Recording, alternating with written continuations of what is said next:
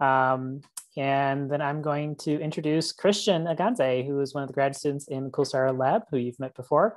And Christian's going to lead us in learning about machine learning and specifically random forests. So Christian, I'll let you take it away.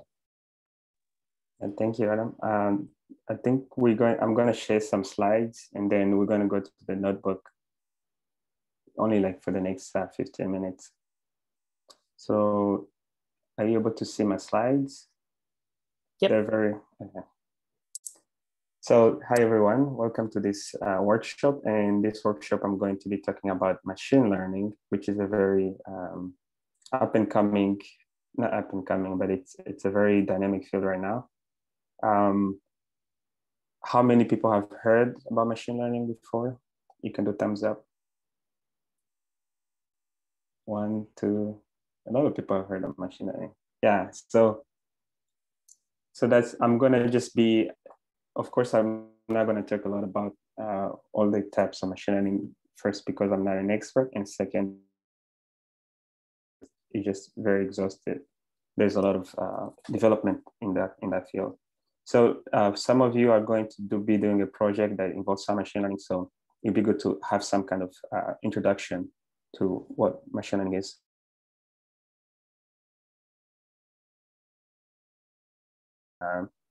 Cholet deep learning book. And how they define machine learning is that it's a set of programs, just like in classical programming. So, but the difference is that in classical programming, you have usually your Python program, you give it a bunch of rules. They say you want to determine if a number is odd or even. And then if you give it a bunch of numbers, which is the data, and they give it a bunch of rules, how to determine if a number is odd or even, it's going to give you answers. So it's going to give you, these numbers are odd, these numbers are even. Does that make sense? This is like typically what you do when you're doing classical programming. Machine learning is different. So for machine learning, you're giving the data and the answers, and you want to know what the rules are. So using the same analogy of trying to determine if a number is odd or even, I would feed my machine a bunch of odd and even numbers, and I know which ones are odd and even. So I want to get something, the answers here will be, I know which numbers are odd and even. And then the machine will tell me the rules to determine if a number is odd or even. So this is quite a simplification, but in general, like machine learning and what you do in astronomy or in physics, which is just model fitting, those are the same things, just another type of models that you can fit to your data. So hopefully those two pictures make sense. So it's a model, just like regular models that you fit to your data, but you can also look at it as a way of getting rules out of your data. Any questions on that? That's my definition of machine learning.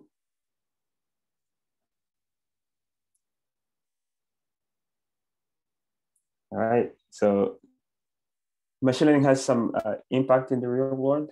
So this is just a slide taken from some of the lecture notes that are from a class I was taking. And some of the search and advertising companies such as Google, Microsoft use a lot of machine learning in their targeted searches that you get on your YouTube app. Also, Amazon, Netflix, Etsy, sales recommendation, they use a lot of machine learning to do what we call recommended systems. Also, social media.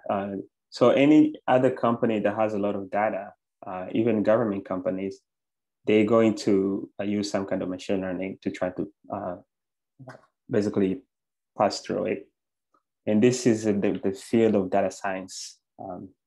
So what I'm going to do for the next few slides is just introduce a bunch of jargon words that you're going to encounter in this field. So I'm going to just go through a few of those jargon words, define them, and then we're going to jump into the notebooks so that it makes more sense. If it doesn't make sense right now, that's fine. We'll get to the notebooks and we start actually working with the data. So there's two types of machine learning. There's what we call supervised and unsupervised learning. So all the jargon words here are going to be in bold. So the first thing is machine learning involves what we call labeling the data. For instance, if you have images of chairs and tables, which is images are stored just as some kind of matrix, machine learning usually involves giving a label. It could be like a physical, like a string label, just like the word chair or the word table, or it could be a number. So you could label the chairs as 0 and the tables as 1. You can even add couches and label them as 2. So this is usually done in all of machine learning. And there's another thing that we do in machine learning is we usually split data into what we call the training set. So the training set is the data that we build the model on. And then once you build the model, you predict on this set called the predictor set. This is not different from what you would do if you're determining, let's say, stellar classifications. You have a bunch of stars that you know have been classified. So that would be a training set. For instance, some of you are going to be working with that Specs Prism library, and you can consider that to be a training set. A predictor set in that case would be if someone gave you a new Excel sheet of brown dwarfs and asked you to classify them, that would be your predictor set. So that's those jargon words. The other jargon word is here, supervised versus unsupervised learning. So supervised learning is the problem when you know the labels of the training set. So I'm going to give you some example in the next slides, but we can have images of chairs and we tell the machine, these images are of chairs. And then we give it new images and we ask the machine, can you find which images are of chairs, which images are of tables? Versus unsupervised learning, where we have just a bunch of images and we ask the machine to figure out which ones are chairs, which ones are tables, without actually telling the machine before that. So in terms of like nice cartoon pictures, this is what I would call supervised learning. So in this case, let's assume we have a bunch of cat pictures and dog pictures, and we've labeled the cat pictures as cat, the word cat, or let's label them as 0 or 1. And I'm putting here a division just to tell you in your mind that we have these labels. These are 2 different data sets, and we're feeding them into this model that we call supervised learning. And once we give the model new images, it's going to tell us, so if this will be our training set, so this image is here. If we give it a new set of images, what we call our predictor set, it would give us the word dog or cat or the number 0, 1, which tells us that this is a dog, this is a cat. This new image they gave me is an image of a dog, or it's an image of a cat. And the machine has learned, that's what we call, the machine has learned how to identify cats from dogs. And then unsupervised learning will just be, there's no distinction. We just give the machine a bunch of images, and then we ask the machine to label it. And the machine will either label dog or cat, or you can add a third label. And then this is the main difference. So before I go to the next slide, are there any confusion on the difference between the 2 methods, supervised versus unsupervised learning? You can unmute yourself, that's fine, or type in the chat.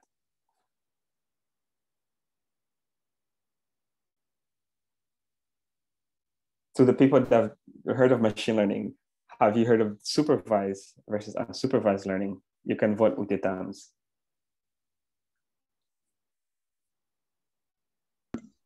Hi, can you explain again why is unsupervised? To me, it's just like a line, and the result is also dog, cat in both cases. Right, that's right. So yeah, unsupervised learning, in both sets, we have a bunch of images of cats and dogs. But in the supervised learning world, we actually tell the machine, we label it. You can think of it as you have physical images of cat and you write on that image. If you had like a physical photograph, you write it on, this is an image of a cat in the background, in the back. Usually when you have like a photograph, you write in the back, cat. And then if you give it to a person, it's going to read, this is an image of a cat. For unsupervised learning, it's just a bunch of images with no labels. And then somehow the machine is going to figure out which images are different based on some features that the machine will learn. Does that make more sense? Yes, yes, thank you. Okay. Yeah, if it doesn't make more sense, we won't do, unfortunately, we won't do an unsupervised learning method just because of an interest of time. But this is up to you can also explore those. I would in some of the resources that you probably see for your project. And then I'm going to jump to the next thing, which is random forest, which is a method that we're going to be using in this notebook. And so this figure just illustrates what a random forest is. And so the random forest method, which is what we're going to be using, falls into the supervised learning method, which is here, meaning we have a bunch of images of cats and dogs, which is what I have here in this box here that called data set. And then in the end, we want to get out the word dog or cat. And this is what I call the final prediction. But between those two steps, there's a lot of steps that are taken. So in each of those steps involve building what we call a decision tree. And what a decision tree is just a committee, right? So a committee that's placed, the decision tree is not a committee. The random forest is a committee of decision trees. A decision tree is just a model that splits the data into smaller partitions. You can think of a good example of a real world decision tree would be, you can create your own decision tree. Let's say you want to give students grades in your class. You want to decide who has A, who has B, and who gets who can get their grade rounded up. Let's say your decision tree will be like, if this student has 99.9%, I'm going to round it to 100%. And then if this student has below 99.9%, I'm not going to round it to 100%. So that's a decision tree. So one decision will be round up or don't round up. And that means you're splitting your set of students into a set of students that are going to have their grades rounded up, which will be one side of this decision tree. And then a set of students that won't have their grades rounded up to 100%. It could just be like one student, but that's fine. So you encounter decision trees every day in your life. And this is just what a random forest is a bunch of decision trees that are making prediction in the data. And then in the end, you just average those predictions together and you get what we call a final prediction on the data. So you can, if you go along with this example, in that case, you have 10 professors all deciding how to round up student grades. And then in the end, they will decide on the final method of rounding up students' grades.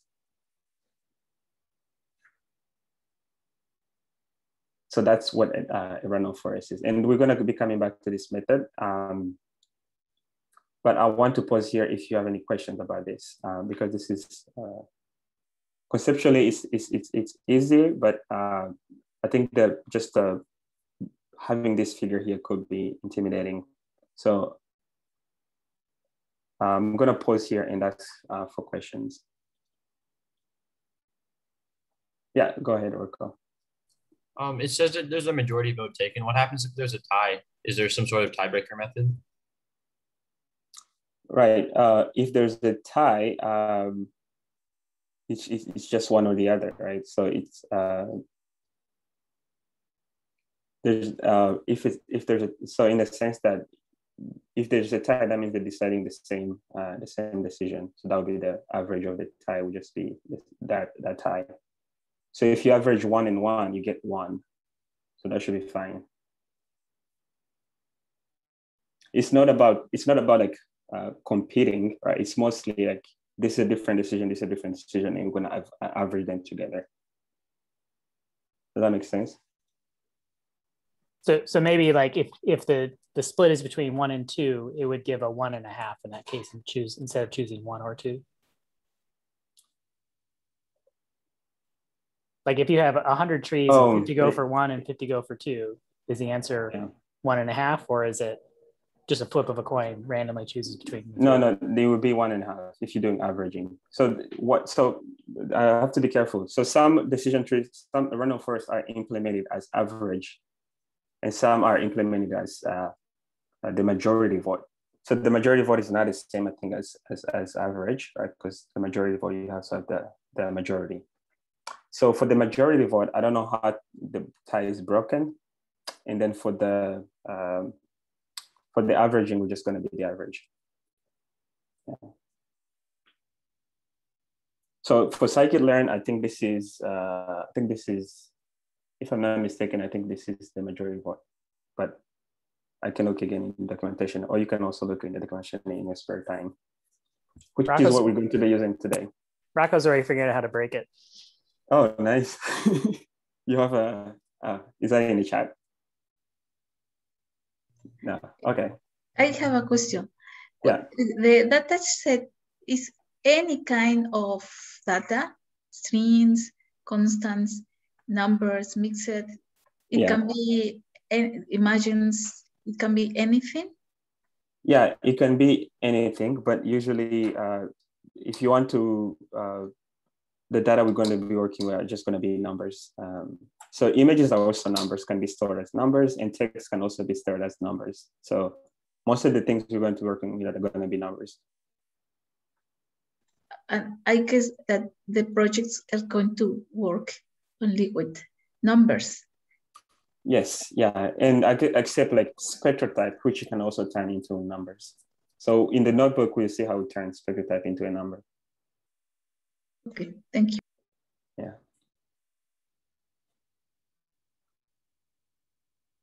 Okay, so that's what this model and we're going to be using. And then one last concept. Oh, for some reason I went to the last slide. Let's do play again.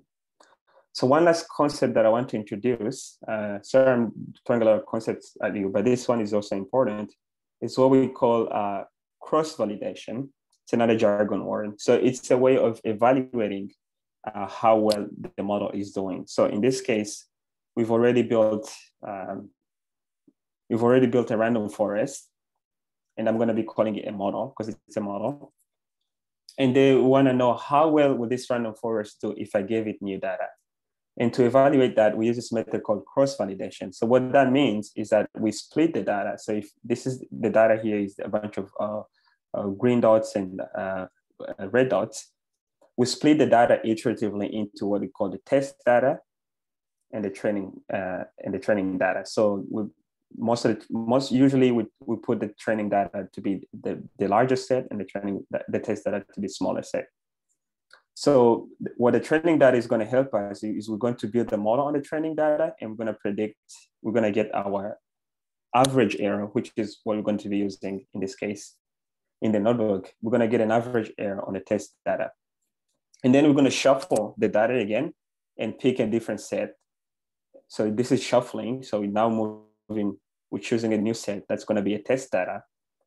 And then we're going to, again, train on this training data and test on the test data and get another error rate. So we're going to get an error rate at each one of these iterations. And in the end, we're going to average those error rates, and that's going to tell us how well this model will do. Because if the error rate really changes as we shuffle through the data, then our model is not doing really well. But usually, if you train a model really well, and if you have a good training set, once you do this procedure, your what we call your cross-validation metrics become stable. So this is what the K here stands for, like how many folds. So here we're doing the first fold, second fold, third fold. So this will be the Kth iteration. People usually stick to like 3 or 5 cross-validation. So this is usually used in evaluating how well a model is doing. And we're going to be using this in the notebook. All right, so let me check at the time. This is 23. I think at 30, we're gonna jump into the notebook, but before I go further, any questions on this procedure?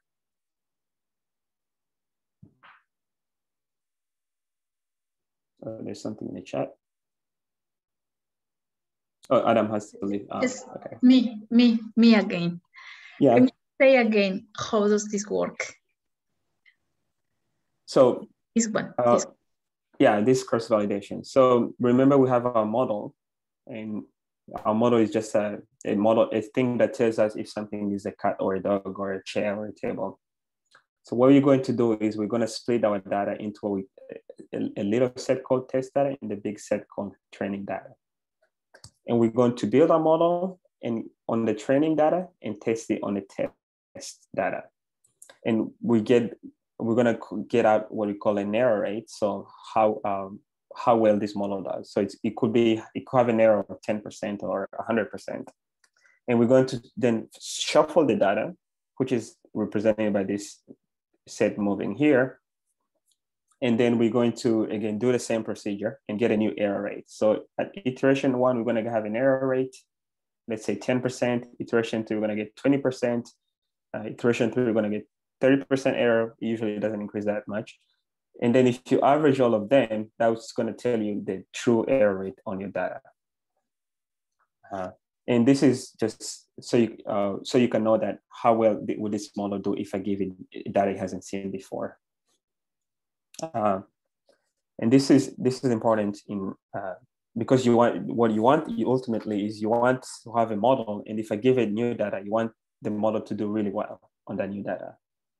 Does that make sense? Yeah, a little bit. Can I see this like a correlation?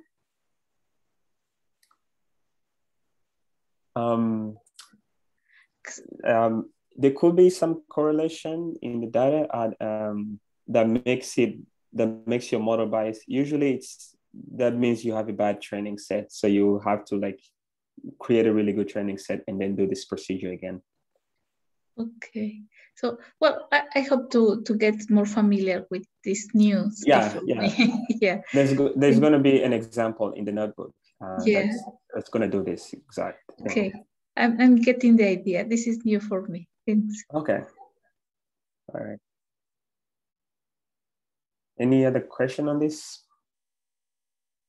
I can do another poll for people that have seen machine learning before. That's okay if you haven't seen it. Have you heard of cross-validation? You can raise your thumbs up. Yes, we have one thumbs up. Okay. And is this how you use cross-validation? To the person that, I forgot who raised it. Yeah, Carlos, okay, yeah.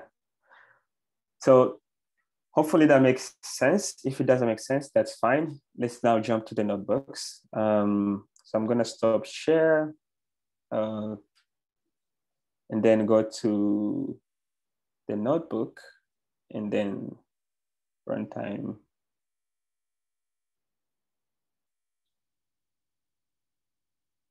Oh, I need to share my screen. Can everyone access the notebook? I posted the link in the chat. If you can access the notebook, let me know. So we're going to go through this step by step. We're probably not going to finish everything, but we'll try to go through it so you can have some practical use of this in your research. So if you get to the notebook, I think you should be able to have it in your own Google Doc so that we're not editing the same file. Is that true? Or or you can make a copy if you just want to be safe. So if you went to this GitHub link, this is what you have. You're gonna have this nice little page, and there's this button here that says Open in Colab. And if you click that button, it's going to take you to this page here, to a notebook that looks like this. So I'm going to give everyone like 2 minutes to do that.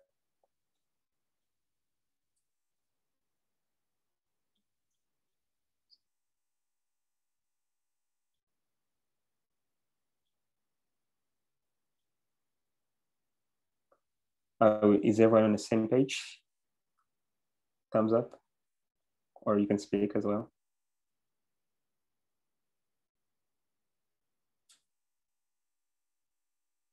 There's one person in the chat. Yes, Adriana. Thank you, Adriana.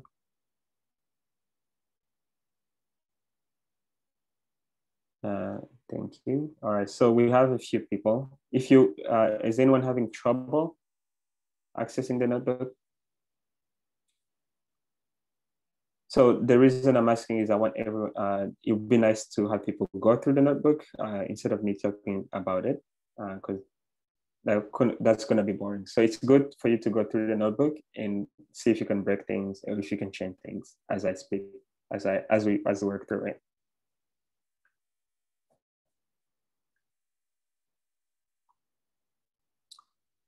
Gong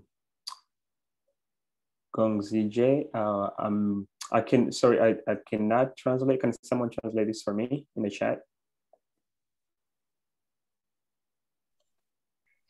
He said we will open the notebook and we copy the link. Well, do not copy the link. Well, just go to the GitHub. Sorry, go ahead. Yeah, paste the link, right? Oh, you want the link in the chat? Let's do that. That's the link in the chat. So do not copy the GitHub link. Just click on it and just go to this button here and then open in Colab. Let's see. Christian, can we run just the first one code? Right. So let's run the first thing. This is just installing Astra Query, which I think some of you have played with in querying the data, at least in some tutorials. So this is just going to install Astra Query on your Google Colab. Let's just wait for that. It successfully installed the package. And we're going to be using this to query some data from the Sloan Digital Sky Survey. Okay, so the first cell is just imports. So we're going to import the Sloan Digital Sky Survey from Astra Query, which is some of the data you're going to be working with. And then some also plotting stuff. So let's run that cell. And then I have some matplotlib aesthetics. So this is nothing to do with machine learning. You can just run this so that your plots all look the same. Is everyone here at this point?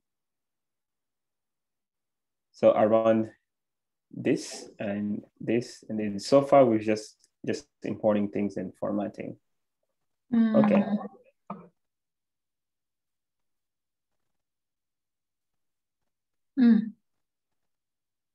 If you have any questions, please feel free to stop me anytime, because this is going to be something you're going to be using in research. So at least for the people that are doing this project.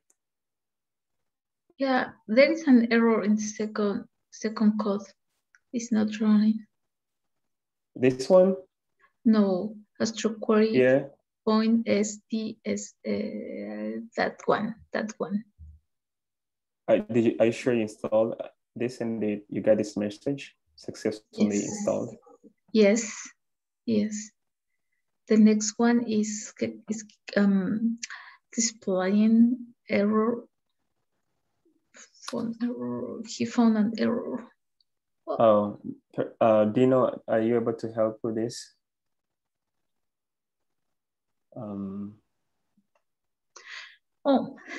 If you want, I can wait and we can try it later, because it's displaying me an error. But I'm not sure what this. I need to look at it. This should be, is this running in your Google Colab? Yeah. It's not running locally, right? On your computer? I click on the blue. Let me check, please.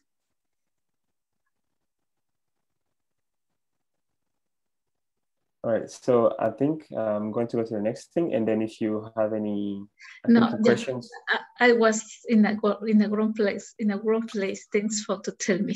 Thank you. Okay. Yeah, so we're still at the first few things. Yeah. Sorry. Okay, no worries. Okay, so everyone is here.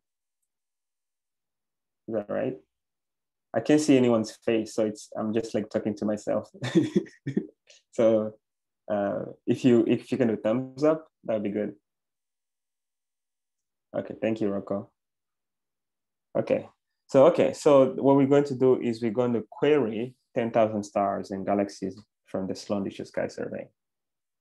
And we're going to do some quality flight control just to make sure our data set is clean. And how we're going to do that is going to use SQL. It's fine if you haven't heard of SQL before, but that's fine. So what Ask Query does, if you give it this string here, it's going to query a bunch of things in the Sloan Digital Sky Survey. So if you run that, it's going to put this query into this SCS query object, and it's going to return a AstroPy table, which we're going to transform into a pandas table. And let's just look at the five column. So sorry, the 5 rows, the first 5 rows. So these are just a bunch of magnitudes that are measured differently. So this one is just PSF mag. This is one from the fiber, and I'm not sure what the other magnitudes are. So these are all in the magnitude in the R band, but they all measure differently. And we want to see if we can use this magnitude to tell stars apart from galaxies. Does everyone understand the question? So we have a bunch of magnitude, and we want to use them to differentiate stars from galaxies. So this is what we call classification, meaning we have a class of galaxy and a class of star, and we want to use this data to tell which ones are galaxies and which ones are stars.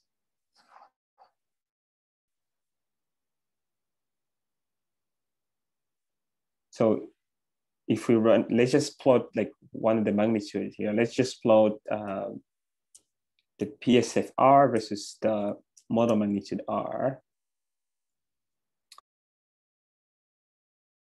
And this is I'm using the Seaborn plotting library, if you remember from my other visualization workshop, or my plotting workshop, where I showed that you can use this Seaborn library to visualize things. So here I'm plotting X, the PSF X magnitude on X, and then the model magnitude on Y. And then I'm coloring things by stars versus galaxies. And then you can see the stars follow this line here. Maybe there's some few others, and there's some galaxies that falls off from this linear trend. So if I was to give you this data, how would you separate stars from galaxies, just without thinking about anything about machine learning, just from this plot?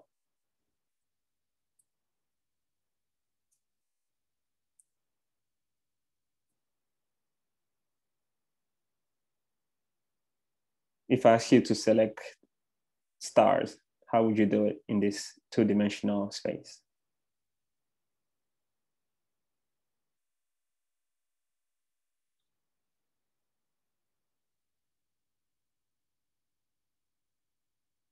Oh, there's something in the chat. Draw a line. Yeah, that's exactly. Thank you, Carlos. Yeah, I would just draw a line here, or draw some kind of circle, and just select these things as galaxies, these are stars. But however, this could be like a filter, and then someone says also logistic regression, which is also the challenge problem in this notebook, if you get to it. So there's many ways you can separate stars from galaxies. And you just, one quick method that all astronomers love to use, just draw boundaries in these spaces. The problem with that is that you might be contaminated. So you have to be very careful and draw the boundary really clearly, so that you don't have any stars in the galaxies and the galaxies in the star boundary. So you have to be very careful there. And I think it's from this plot it's kind of hard to do. Does everyone agree with that? That it's kind of hard to manually draw a boundary between, stars and galaxies in this region. You can think of drawing it in like multidimensional, regions, but that becomes hard. I can't think of how you can do that. Maybe you can do that in 3D plots. So the point of this is that usually our method of classifying things are usually prone to a lot of what we call contamination. So if you want to separate stars from galaxies, you might have stars in your galaxy class and galaxies in your star class, and that's not optimal. However, we can use our model, which is random forest, and this model is just it's going to build a bunch of decision trees, and they're going to vote which object is a star and which object is a galaxy.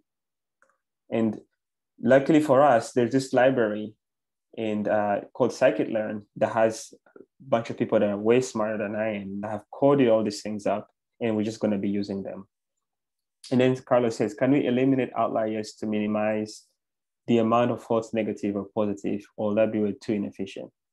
That's essentially what you would want to do, right? You want to do some kind of outlier rejection and try to minimize like which stars fall into. You can also maybe create multiple boundaries. I don't know, but you will have to be careful and try to minimize false negative and false positives. Yeah, that's definitely something that you will do in research. That's something I do for my research.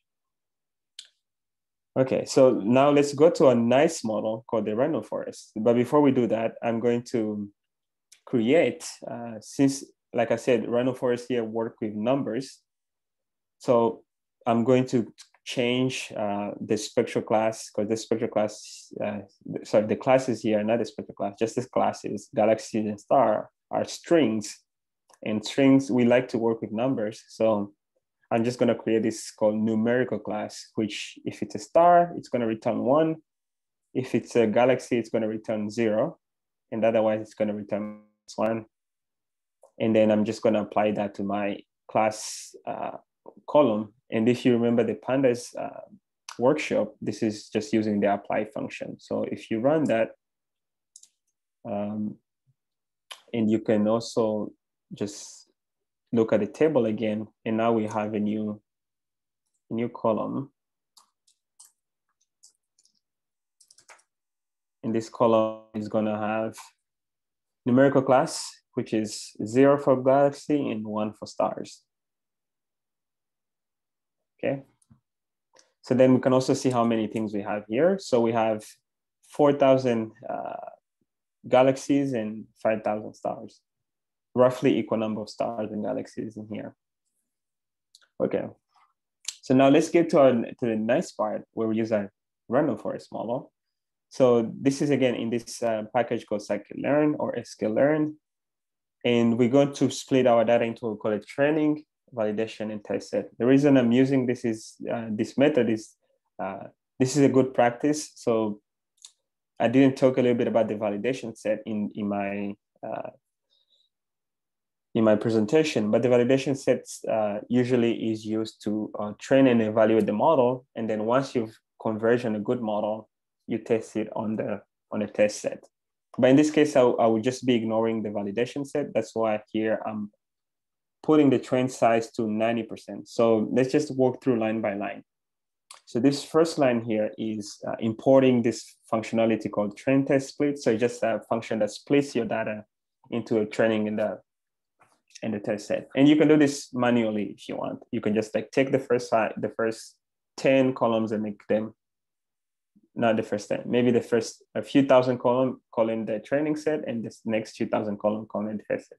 You can do that manually. But the good thing about this function is that it has this option called shuffle, which shuffles the data. And we want to do that because we don't want some kind of ordering to bias our classification.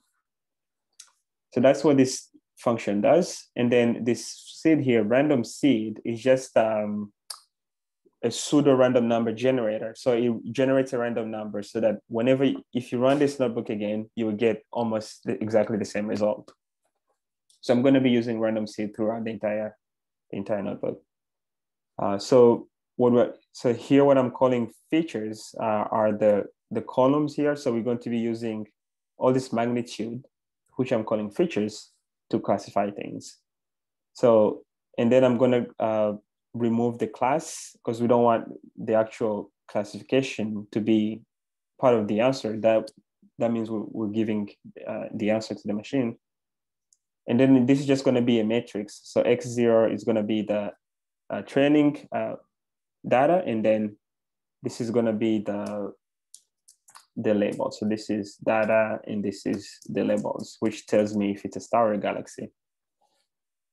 So if I just run this, it's going to split the data into what we call it training set and its labels. So all the data is going to be called X in this notebook, and all the labels are going to be called Y.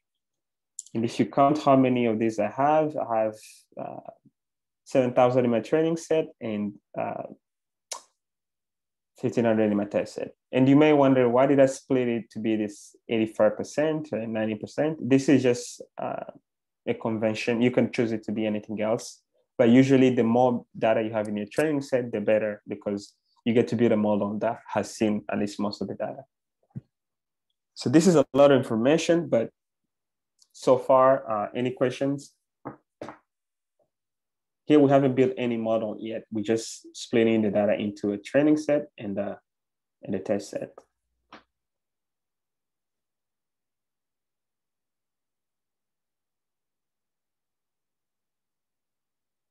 Is this confusing, or it has to be confusing a little bit, at least for the people that are seeing it the first time? Yeah. To get the zeros and ones, we run the code after the table. We have the graph, and then yes. Sorry, could you? Yes. Yeah. But yes, because I am running along as you explained, and it seems to be working okay, but there is no 0 or 1s after after I click on the running the code. So I don't know if I missed something to do it the right. You didn't see the figure? Yes. When you run this? Yes. Did you run the previous cell?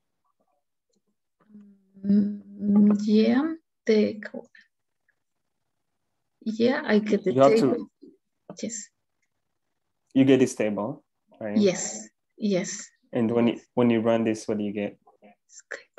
Right, it's okay. Yes. AX, yeah. It is the same. You get it. Do you get the figure or do you not get the figure? Yes, I get it. Okay. And then. And did you have a question about the figure?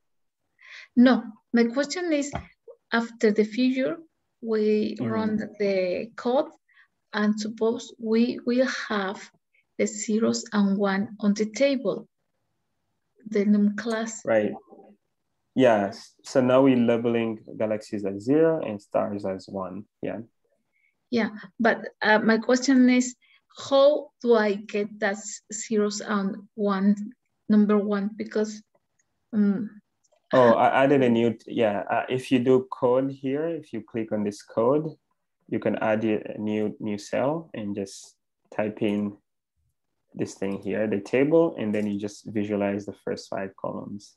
So this is something I added. That's why I have this collab. So you can also add your own cells and play with the data. So right now the entire thing runs. You can run the entire thing through and it will run. But I like at least for you to get something out of it. Because the entire thing is going to run. And I want you to like play with it and modify things and have questions and see if you're confused about something. Because seeing this for the first time, it's going to take a while, but I think I'm also making this notebook so you can come back to it when you need it to look through this. Okay, I see. Thank you, Chris. Okay. Besides that, question about adding new cells. Does this training splitting and the data make sense to everyone? Is it confusing to anyone? I guess that's the question. You can also type in the chat, or you can give me thumbs up if everything is good. Like I said, the entire thing can run. You can like run the entire thing, it will run, but it won't be useful if we just run through the entire thing.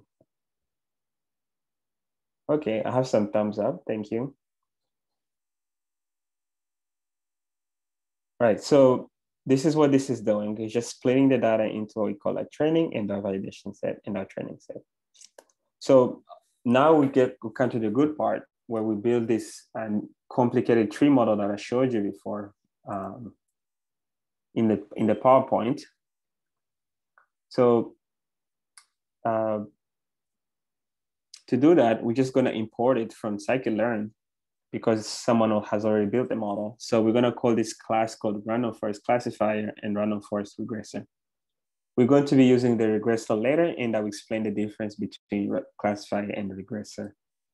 But for now, let's just stick with the classifier. So what the classifier does is just gives you this discrete. So the galaxy classes are this, 1 and 0. These are two discrete classes, right? So there's a class of galaxies, there's a class of stars there.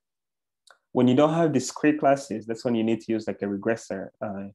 For instance, a spectrotype is not discrete, right? You can have a spectrotype that's M5.6, right? And you can have an M5.7.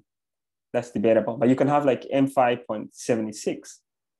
That's fine as well. And so that if you have a continuous set of labels, that's why you want to use a regressor. And if you just have like discrete sets of labels, in this case, we have galaxies versus stars, you want to use the classifier. Does that make sense to everyone? So if we run this cell, we almost 1 hour in, and we're going to take a break after, maybe in 10 minutes, and then we come back for the second hour. But let's just run this first part. So if you build a random forest classifier, so we're going to import it from scikit-learn, and we're going to import this metric called the accuracy score. So the accuracy score just counts how many things are correctly classified. Meaning if I had a star in the galaxy, if I classify a star as a galaxy, that means I'm incorrectly classified. So that means my accuracy will go down.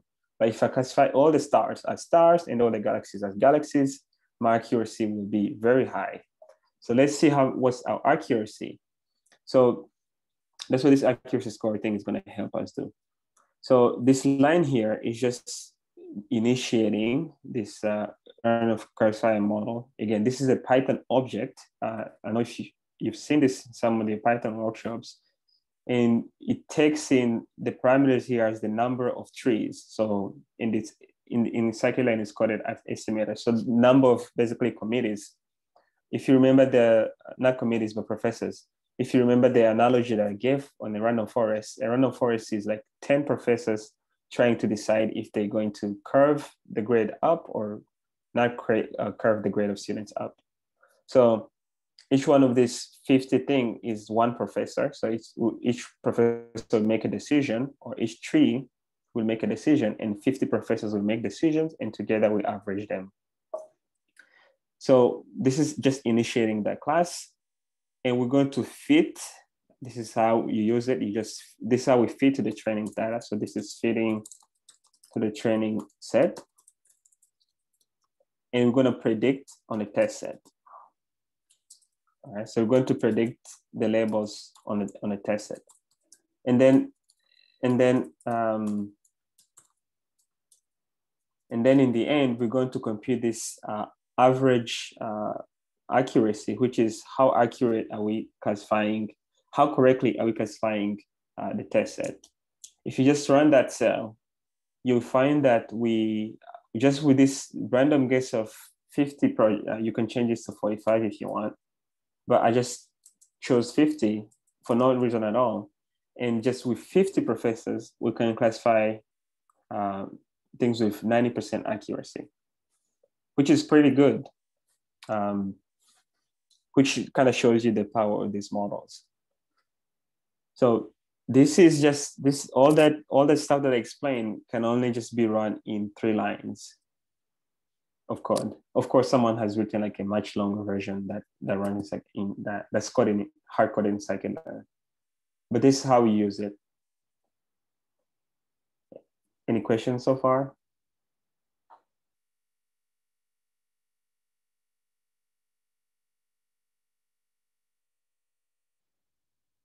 I'm gonna pause here and see if people have questions before I go to the rest of the notebook. Like I said, the entire notebook runs, but it wouldn't be very useful if I just go through it very fast.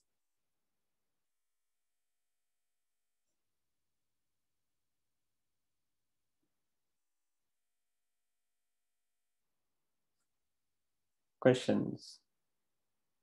If you're confused, that's okay.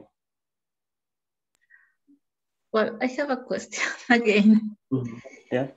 Well, if I see those lines, it's just that right there. From this one? Yeah, from clean dot ensemble, it's mean that we get the random forest classifier. So to me, it's that line, the random forest classifier, it's the order to start the training. Am I right? This line here, you were almost right, but this line here is just initiating the, if I just did this, there's no training. If I run everything up to here, we haven't done any training yet. We're just like setting up the object. It's just like building, we're not building the tree yet. We're just like setting up this infrastructure that's going to actually start training. So the training happens at this line here, that fit. So this is when I'm doing the training. Okay, so yes, I think, well, it's like the initial value to start, right? Yeah. So the order to state training is just train, X train and Y train, and that's it? Oh, the X train and Y train is what I call the data. So this is, if you print what X train and Y train are, these are just a bunch of numbers. Right. Right. So this is X train. It's all the magnitude, and then Y train is 0, 1, which tells me if it's a star or a galaxy. Okay. So this is the data that I'm passing in. So I have to pass in the data and their labels. So the fit here is what's doing the training. And then once I do the fit, the training, I can now do predictions. Okay. And then I'm going to show like the example of like fitting a line, and maybe that analogy is going to be much clearer when you compare to how you fit a line to data. I have something in the chat. Does that make sense? That's my explanation about, so the training is done here. I was confused because the name was train. So I thought it was the order to start training in this. Yeah. Code. I specifically labeled training because it is the training set. It is the set that we use to train. It is data, but it's the data that we use to train. So that's why I called it X train. Yeah. Yeah, I understand now. Okay. Yeah, Carlos asks, I don't quite remember a lot about random forest. Is there any possibility of overfitting? Sophie has to go. Is there any possibility? Let me restart the question. So this is a question that's in the chat that everyone can see. Carlos asks if there's any possibility of overfitting due to incorrect selection of number of trees. Yes. there is, so what overfitting here means is that once you feed the data, and when you do predictions, the predictions go horribly. And random forests are usually designed to minimize overfitting because you're averaging many decision trees together. So each tree will of course overfit, and then you will try to, if you average all those classification together, you get a better representative. So the averaging of decision trees minimizes the risk of overfitting. But yeah. So once later in the notebook, I will show how to optimize the number of trees such that you don't overfit. Does that answer your question, Carlos? Yes, thanks. Yeah, later in the tree, in the notebook, I have some optimization methods, and one of them is cross-validation and doing like searches, random search or grid search, which I will show. So before we go to the next thing, I just want to show this, that random forest has this thing called feature importance, which a lot of models, machine learning models, don't have. So what feature importance tells you is that this is what it says. This feature in this case, we're using magnitude. It would tell you that this magnitude is more important than this magnitude in splitting the data. So the first magnitude here in our set is more important than the next one, and so forth. So I can actually just label them and employ this feature importance that comes out. So it turns out that this PSF magnitude R is a better discriminator of stars versus galaxies compared to the rest. So the first thing that's more important is this PSF magnitude, and then the fiber 2 magnitude, and then this fiber magnitude. And then the least important is this Petra magnitude. So with just this random forest, you can actually select out which features or which magnitudes are better than others in terms of selecting stars versus galaxies. So was anyone surprised that we got a 97% accuracy with this, just 50 trees? Did anyone try any other number of trees and see how many you get? Let's try 3 trees. 95, pretty good. Let's try, I don't know if 1 trees will work. 94, all right, so this worked really good. Let's try 100. Still 97, all right? So it doesn't improve much after that. So that kind of tells you, so you can start like gauging over how many trees you need for this to work. Any questions? So we are here at feature importance. There's something in the chat. In any ways, want to confusion metrics? Yeah, so if you wanna, thank you for bringing that up, Carlos. If you wanna do confusion metrics in the scikit-learn tutorial, you can use this to, the confusion metrics, which I didn't show in this notebook, is something you probably don't need much, but you can read about it on, I will probably attach a Wikipedia link. All right, so we are at 5 on the East Coast. So I'm going to pause here, and then we're going to take a break, and then maybe how many minutes do you want to take a break for? 10, 5, 20, 15. Then we can run through the second part. I think 10 is okay. Okay. Someone says 5, Adrian says 5, someone says 10. Let's go with the largest. Let's go with 10 minutes. So let's come back at 5:12. I don't know, Dino, would you mind like pausing the recording? I don't know how to do that. I was muted. Yeah, sorry. Yeah, we're back to, you can record again. Okay, now it's recording. So it should be. Thank you.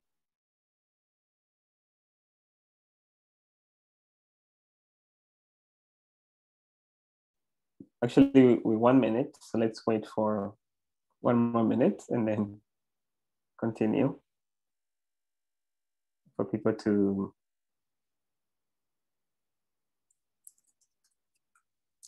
come back.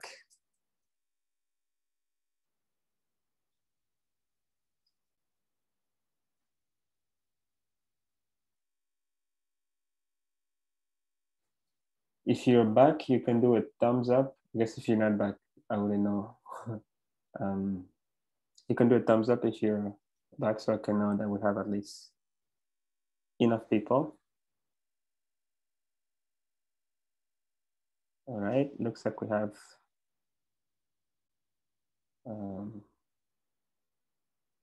maybe half the people. We have, okay.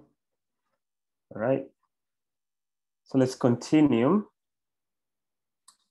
So, okay, so now we plotted our feature importance, which tells us which magnitude is best at separating stars from galaxies.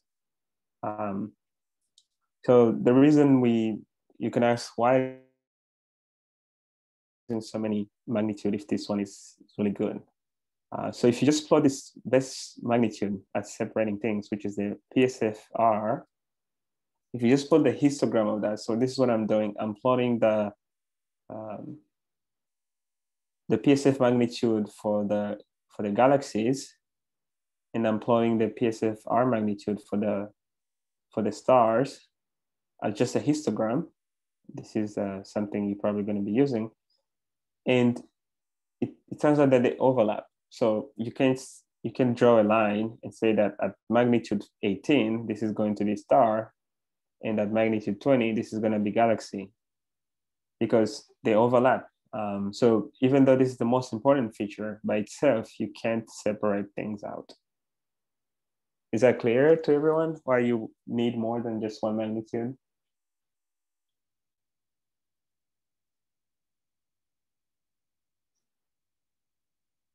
Right? If you just plot this one magnitude for stars, and for galaxies, there's an overlap, right? There's no way you can just separate stars from galaxies, even though this is the most important magnitude in separating stars and galaxies. If you combine it with other magnitude, then you can separate stars and galaxies at 99 and 97% accuracy. So this is one of the usefulness of using this kind of machine learning method. It's not just intuitive that you can just say, I'm going to draw a line here and this is going to be the cut. This is more like in this high dimensional space, it turns out that this is the best way to separate this data. All right, so we can see how well this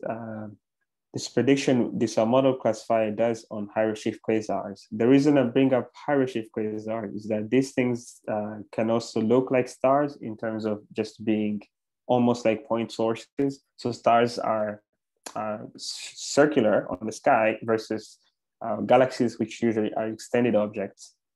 And high redshift galaxies tend to be very hard to detect. So what this next cell is going to do is going to query some high redshift quasars, so above redshift of 1.5. Again, this is another just SQL query through SDSS.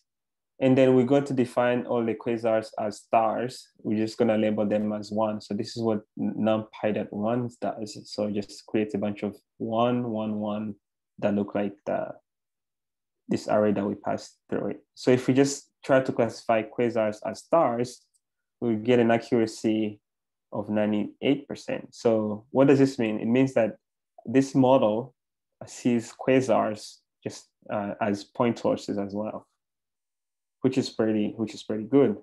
So what this numpy.1 here is just a bunch of 1, 1, 1 that looks like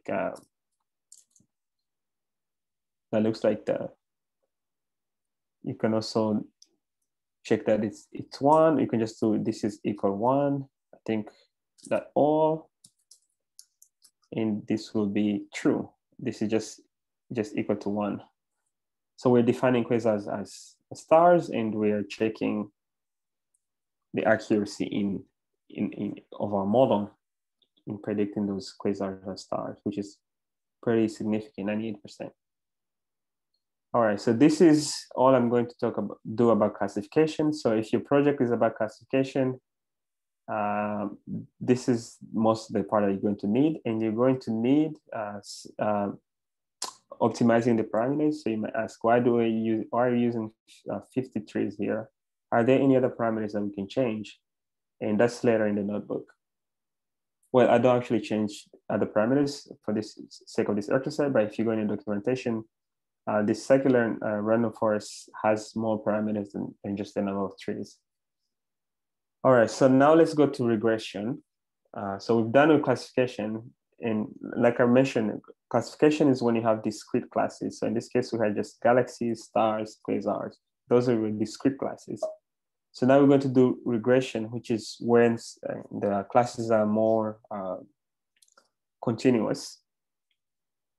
And linear regression, you've probably seen this before, it's just fitting a line. So the line will have the equation mx plus b. You can write that down. And you can even write the how to solve for the best fit line, which minimize some kind of error rate. So we're going to define the error rate as the average, the absolute value deviation from the prediction. So in this case, y will be, if I predict y, if the true label is y and I predict y hat, and then the error will just be the average of y minus y hat absolute value. So notice that I'm not using the accuracy metric at all, because the way accuracy in scikit-learn is defined wouldn't make sense for a regression problem. So linear regression, you've seen that before. So we're going to use this package called scikit-learn. But before we do that, and we're also going to be using SciPy. But before we do that, let's just download some new data. We're going to just not throw away this data, but we're done with this star galaxy classification problem. We're going to do something else, which is something that probably going to look like your project. So determining the spectrotype of something just from its colors. So to do that, we're going to need to download some data that I put on this Dropbox link here. So this is some data from Christopher Tyson, who classified a bunch of M dwarfs in Sloan. And we can just download that data. So this is what this cell is doing, is using wget, and it's downloading this file here, and it's saving it as in CSV file. So this CSV file is now going to be on your computer or your Google Drive. It's just going to live in this Colab environment. Once you quit Colab, the CSV file is going to be deleted. If you want to save this file, you can just go to this link here and just download it yourself. Any questions so far? So here I'm just like downloading some new data that I'm going to use.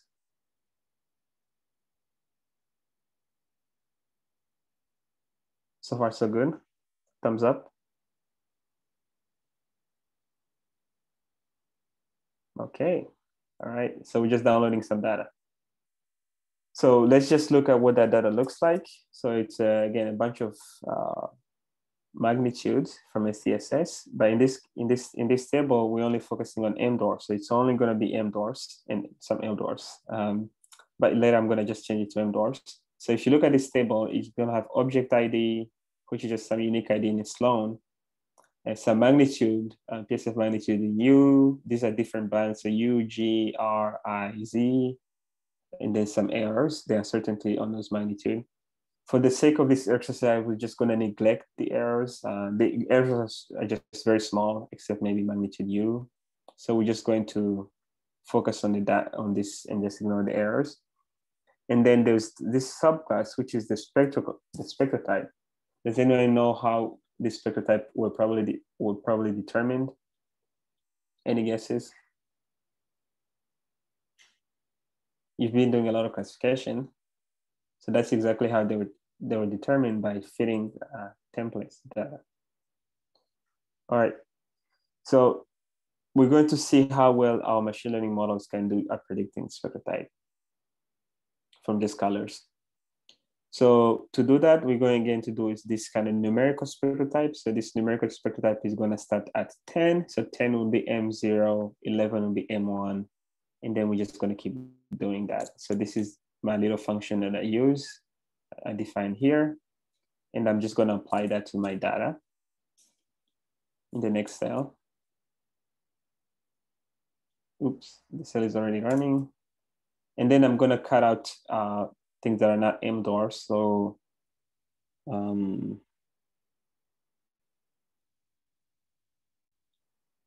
Ooh, yeah. So I'm gonna quit everything that's LDORs. So LDORs start at 20. So this is just gonna keep everything in LDORs. So we can look at just the top 5 rows and see what that's like. So let's do this.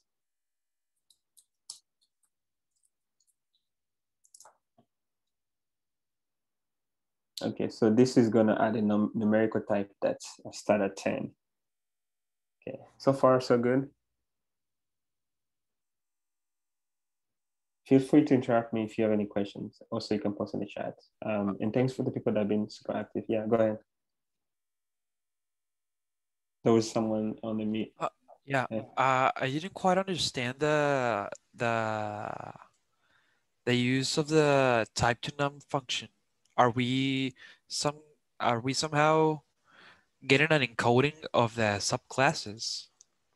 Or what is the purpose of the function? I didn't quite understand that. Oh, this subclass, sorry, this has nothing to do with Python classes. It's just what is the spectral type? I think Chris just called it subclass. So this just the spectral type of M3 is going to be 13. So this is just because we work with numbers instead of strings. So this is a string, right? And if you want to make a linear regression, if you want to fit y equal mx plus b, we want y to be a number and not a string. Does that make sense? Oh yeah, sure. Yeah. I understand. So I'm just changing that from letters to numbers. So M3 will be 13, M1 will be 11, and so forth. Okay, does that make sense? Yeah, sure. Yeah. So now we're going to do compute some colors. So in this cell, I'm just computing R minus I minus Z, U minus Z. So colors are good because they correlate with spectral type versus magnitude themselves don't actually correlate with spectral type, right? Does anyone know why? A magnitude of in G doesn't correlate with spectral type at all. But the color, like R minus I, will correlate with spectral type. Does anyone have a good explanation?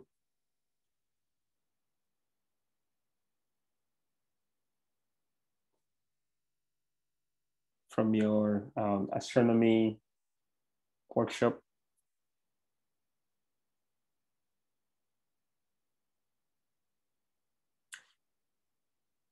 Does everyone understand the difference between a magnitude and a color?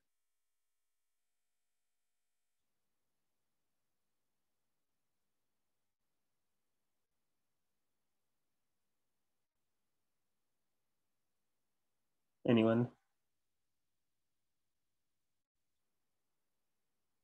And why one will correlate with spectral type versus?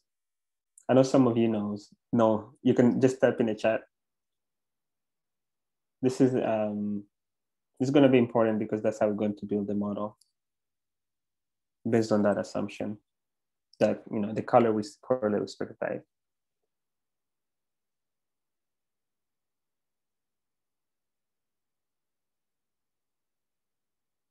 Can someone give me like a thumbs up, or it's very quiet?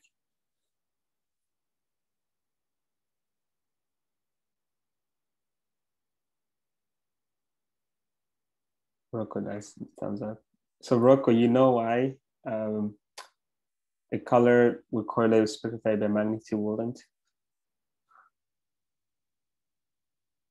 Since you gave the thumbs up. I'm sorry. I had a background noise right when you were saying that. Could you repeat your question one more time? Right. Why would the color, so which is the difference in magnitude, correlate with the spectral type, but a magnitude does not? Oh, color is related to the temperature peak, like where it peaks in the visible light spectrum. And then based on that temperature, that's one of the ways that we can classify the stars easier. Yeah, that's exactly right. Yeah. So that's why we're going to use colors to, thank you, Rocco. That's why we're going to use colors here. And I'm defining some combinations. Some of these are probably wrong. Hopefully I didn't make a mistake. Maybe there's an easier way to do this, but I just take one magnitude minus the other, and then I define a column that's that color. So let's just plot the first one versus spectrotype and see how that correlation is. Ooh, I didn't run this cell. My bad. Let's go back up. All right. Okay, so this, the R minus I color correlates, but there's a huge scatter, as you can see yourself, but it correlates with the spectrotype. So this, remember, these are numerical spectrotypes. So this is the M0 and this is M8. And as Rocco beautifully explained, this color is really a proxy for temperature, which is also what spectrotype is in general. So that's this one-to-one relation. And since it's a linear relation, we can fit some kind of line or some kind of polynomial. And to do that, I'm going to use SciPy, which is another library. And I'm just going to do linear regress. And that just gives me the slope and the intercept. So it gives me this, if I go back up, it gives me M and B. This is something you've probably seen before, just a linear regression. And then the slope here is 2. Don't get confused because it looks like the slope is negative. Here I flip the axis. 18 is down, it should be up, but this is usually how we plot spectrotypes.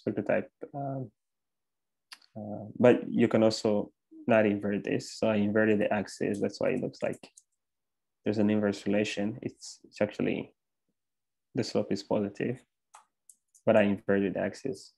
Okay. So this is the slope. So there's like a 2, and then the intercept is 10. So if you want to predict the numerical spectrotype, you just do slope times x plus intercept. And if you plot that, on top of that plot that I was plotting, it's just this line right here. You can judge whether this is a good fit or not, and you can try to plot like a higher order polynomial. And I won't go into much details over that, but we can compute what we call an average error rate, which is what I define here. So how much the prediction matches the real values. So if I run that, I will get an error rate of 1.27 subtype. That means that the average difference between the prediction and the real spectrotype is 1.2. So an M0 could be an M1.2, which is pretty good for a line, right? It's not 5 subtypes. All right, so this is just fitting a line. So let's try to see if we can do better with this random forest. So the random forest here, now we're going to use regressor. Again, I'm using regressor because this is now a continuous set of values. Although they are discrete, but spectrotype is, if there is really temperature, then it should be more continuous. So if I do that, I'm going to use, again, go back to our syntax. We're going to define an X and a Y, X being the data and Y being the labels. And I'm going to split it into training, validation, and test set. Notice that I haven't used validation set at all, but this is just good practice so that you remember to do this. And then if I do now random forest regressor, notice that this is no longer a classifier. And with the same number of estimators, so here we have 50 trees or 50 professors voting, we can get an average error rate of 1.13, which is not a huge improvement, right, from 1.2. So we want the error rate to go down. We want a very small error rate. A perfect classifier will have 0 error. So that means it will be perfect. Each thing will be classified correctly. But you can see that the scatter here is huge. So that's probably not going to be the case. So this is slightly better than the line fit, but it's not that great. We can also visualize the predictions on this axis. So I'm just going to plot the X. This flatten is just making a one-dimensional array. And I'm just going to overplot the predictions. Okay. So the predictions are triangles and the real values are the blue. So notice that there shouldn't be a difference in the x position of these things. So that's why they are on the same. They should only be shifted in the y direction because we're predicting y given x. So you can see that almost you kind of reproduce the intrinsic scatter in the data, and it does a pretty good job to me. Anyone, any questions on this? Is it surprising to anyone? Or there's something in the chat? Let's see. Was the question about apparent magnitude and color? Yeah, sorry. Yeah, that previous question was, yeah, thank you. I didn't check the chat. There was some, yeah, color is related to temperature. Yeah. And that has to correlate with, yeah, with spectrotype. I just checked the chat now. Thank you for all those answers. So you can see that the random forest regressor, right, does a pretty okay job at predicting. Even if we have this large scatter in the data, it still does pretty well. And this is just our default 50 trees. And then you can ask yourself, here I have a challenge, change the number of trees and see what happens. But the more important question is what that we can do with a linear regressor, right? Linear regressor here, we're only fitting one line to each thing. You can fit multiple lines, of course, to each one of these colors. But for random forest, I'm scrolling too much. Sorry. This is where we are. For random forest, we can actually use all these colors at the same time without like fitting each one separately, which you can really do with a linear regression. So if we do that, again, we define our new training set to be just all the colors, all of them. And then we still using our random seed so that we can reproduce this thing, and we're shuffling through the data again. And then if we predict, we get an average accuracy, sorry, not accuracy, but error rate of 1.14, which is not, again, it's not optimal. You know, it's not usually for this kind of things, you want to go below one subtype, but this is pretty good. And this is using all of them. And notice how fast this thing runs. It's very fast. So now we have all the color combinations, and we have an average error of 1.14 subtypes, which is not a huge improvement on, what was the other? 1.2 linear regression, 1.27. But it's lower, but not that much lower. This could just be the nature of the data, which is the case for real world data is usually messy. There's something in the chat. Okay. Oh, okay. All right, so if we plot these predictions against each other and against the real data, this is what they look like. You wouldn't notice a huge difference with just one subtype, one color. Again, this all should only be shifted up. But for instance, let's pick this data point here. The predictions were a little bit above it, and here it's way above it. It's not great. This one is below. This one is way above. This one is close. I think the predictions for this one is somewhere maybe outside the limits. You can see that it does a pretty okay job at predicting classifications. And then you can ask yourself, is this really an improvement? Is this worth doing? Depends on the nature of your data. If the data is really good, you actually get much better improvement over linear regression. All right, so this is how a regressor and a classifier would work. And then for the last part of this, I wanna go over cross-validation, which is how we evaluate how a model will do on new data. And for that, we're just gonna run this through the last few cells. So again, all these tools have been coded in scikit-learn, so I can just use them from scikit-learn. So I'm just going to import cross-validation. This is called K for cross-validation class in scikit-learn. and I'm going to create my own cross-validation routine. So what this does is that you build a random forest regressor model, and then you shuffle through the data. So this is just splitting the data. And then it's fitting on each little training set and predict on a small test set and computing the average error. And then appending this to the error list. So this is a list. If you do list at append, it's adding this mean error to this. And then in the end, after you've done all the iteration, you can change how many iteration you want. It will report the final classification. So this is just how, again, this is how K4 cross-validation works. So you take the data, you split into smaller data sets, and then you fit and then predict, fit, predict. And you can do this multiple times. Usually people do 5, 3, or even 1 time. So this little function is going to do that. So let me just run this cell. It runs in 50. This is just it runs in 1.7 iteration per second. It's very fast, and it computes the average error to be 1 subtype after 5 iterations.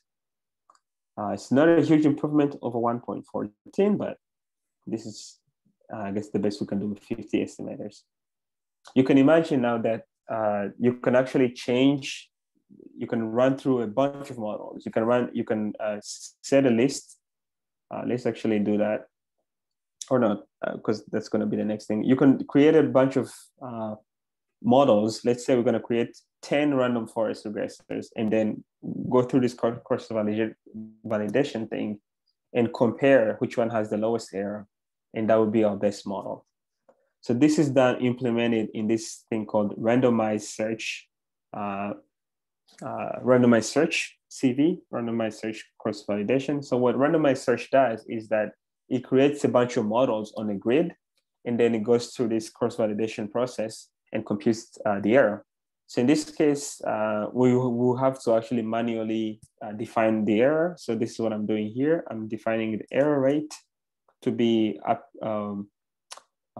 real values minus prediction, absolute value, and then you just take the mean. And then we have to just format in this make score function to be digestible by scikit-learn. So this is just some kind of wrapper around that function, so you can get read through scikit-learn. So the real meat here is when this function here, which is going to just create a bunch of models and then go through this cross validation routine and then return the best model. So to do that, this is how you set it up. So you create a parameter distribution, which is usually a dictionary. And remember that I said there are more parameters than just the number of trees. You can look up actually how many, what's the number, what parameter goes into the random forest and what they mean by just doing this. Let's see how we can do that. My notebook is lagging a little bit. Random forest regressor. If you just to check the documentation, you just take that function or the class and you do question mark after it. And that will bring you this nice little page here that tells you all the input and output. So there are many other inputs that I don't have time to talk about that you can change. And you can run through all those parameters. You can just put them into this dictionary here. So here I'm going to run over, the number of estimators is going to vary from 20 to 100. I know this is like linearly spacing, but actually random search does its own spacing. That's just a detail in the implementation. So what we're going to do is going to pass in a random forest regressor, and we're going to give it the parameter distribution. And what this is doing is just parallelizing this, because the random search can be done in parallel. So you take one model, you do this cross-validation routine here that I mentioned, and then you take another model, you can do those at the same time. So this is just for parallelization. Unfortunately, here we only have, I think you can only have 2 nodes, but if you have like a computer that has so many nodes, you can parallelize all these things and do it very fast. And verbose here is just so we can actually print something. And then random state is to, again, to make this reproducible. And then we're passing our scoring. So this is how we determine which model is the best. So the best model will be the model with the smallest, sorry, I don't know why this came up. The best model would be the model with the smallest error rate. So let's just run this. This is just a function. Let's just run our random search algorithm. But before I run it, is everyone on the same page? Does it make sense what I'm trying to do with the random search? Or are you confused? It's okay to be confused. But once you run through this like multiple times, it's gonna be easier to understand.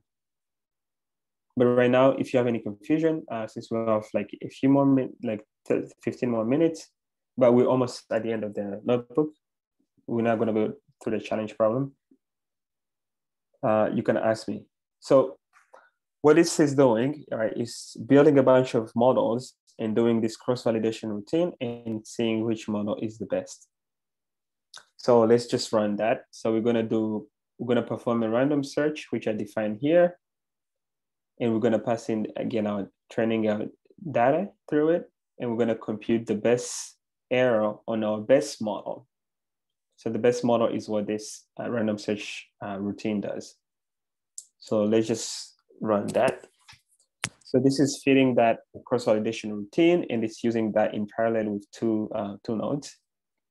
And this is done just like that. Obviously, with more parameters, and if we increase this to be like 1,000 estimators, let's do 500 and see how long this will take. If you increase like the distribution of things you can search over, it would take a little bit longer. So let's do that. So you can see that now this one is kind of taking a little bit longer. And you can imagine if you increase the number of parameters, and this will take even longer. So what it's doing is creating a model, evaluating it, and storing the error. Creating a new model, evaluate, store the error, and then comparing the models in the end and returning the best fit model. Not the best fit, but the best model. So our best model has 73 estimators. You would think that the model with like 500 trees will do better than the model that has 72 trees, but that's not the case, right? So our best model here has only 73. And the best we can do, unfortunately, is 1.14 in the error rate. So if we build that model and make predictions, we can actually see how well it does. And then in this case, I'm just going to plot every single other color combination. So I'm going to plot all the predictions now instead of just plotting one color. All right, so this is, let's just go through it. So this is plotting R minus I minus Z, and the blue again is the real data, and then the triangles are the predictions. You can see that it kind of reproduces the scatter, and then the predictions are not too off, although I think they're systematically shifted up. Is that right? Dino, do you see that? They all like systematically shifted a little bit up. It's prototype. But yeah, so we can make predictions. This is just like any other model. It's like fitting a line or whatever other complicated model that you're going to be using to do classification. This can be done by machine learning. So this is how we train a machine to make predictions, which is pretty cool. So we can plot the feature importance of this thing. So which color is more important in determining its spectrotype, and we find that the most important color is G minus Z. And I minus C is okay, R minus I is also okay, but U minus Z is terrible. So if you go back to U, if you go here to the plot and see U minus Z, that makes sense, right? There's a lot of scatter here. It's almost vertical. So that's why it's less important in predicting the spectrotype. Versus if you look at G minus Z, let's look at G minus Z. this is G minus Z. It's almost linear, but it's not that great either. But it's not, the scatter here is less important. All right, so this is, I think, the end. And then I have a challenge problem where you can actually use, instead of doing line fit like we're using here, we're using mx plus b. You can fit the spectrotype with logistic regression, which is just this function here. And I define this sigma below, and you can try to think of way to implement this and think of how this actually, for people that are going to do neural networks for your project, this is what it's based off. It's basically some kind of, it's more complicated than logistic regression, but if you understand logistic regression, I think maybe you'll be better at understanding how neural networks function.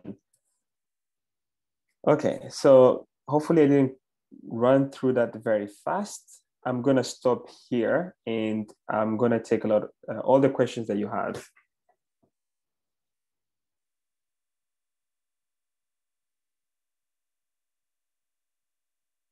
So this is, again, random forest is just one supervised learning method. There are so many other methods. You will see in the resources that we posted for your project that you will find like books and books on this. So this is very well-known knowledge. It's out there. You can just Google and go after resources and find more information about this.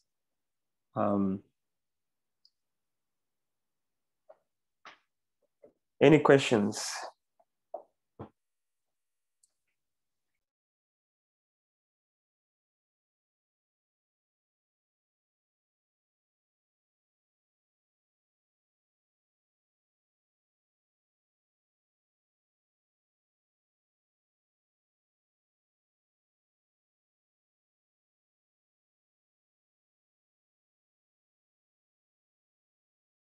Is Carlos still around? Did I answer your question about, did Carlos leave? About overfitting? I think there was a question about overfitting earlier in the chat. I think, did Carlos leave? I think so. Oh, there's something in the chat. All right, sorry, wrong slide. Okay, so there's three things. It's pretty clear. Okay, Carlos. Okay, and then Adriana, the logistic regression, it is a task. Yes, this is something for you to do. I mean, I'm not going to follow up on it, but if you find a solution that fits, if you find a way to fit this logistic regression, or if you get confused about it, you can ask me in the Slack, and maybe I can give you some pointers. This is something to do on your own time if you're interested. And if you want to compare it to how linear regression and everything else will do. It's just another model, just like a line is just a model. Logistic regression is used a lot in, because it looks like the nature of this exponential, it picks really nicely. So it's usually defined as the probability of something being of a specific class. And there's some really nice algorithm that converge, that minimize the error rate given that you're fitting for logistic regression. So, but that's beyond the scope of this notebook, just something for you to think about. So the key takeaway, I think, from this is this plot here, is that the blue stuff is real. This is the data. This is something that's downloaded off a telescope, and we do some analysis on it, and then we plot it against, we're plotting spectrotype versus color. These are proxies for temperature and other things that go into the atmosphere of a star. And we can actually teach a machine how to predict these things, these trends, with just these few steps.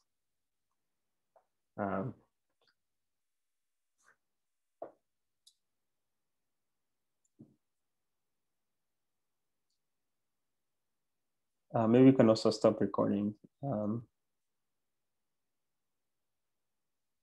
It's